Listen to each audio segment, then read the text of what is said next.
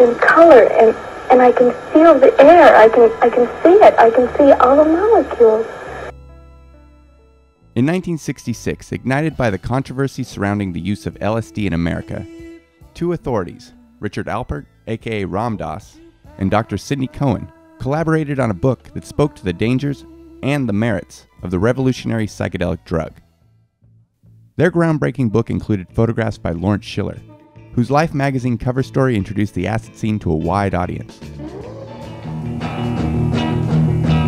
This anxious color waiting patiently. Now, for the first time since 1966, LSD, the book, has been reissued in a new edition. And in dreams that have haunted me,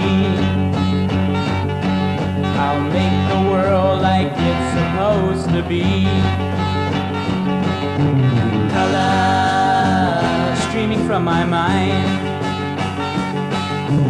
Color, no ordinary kind.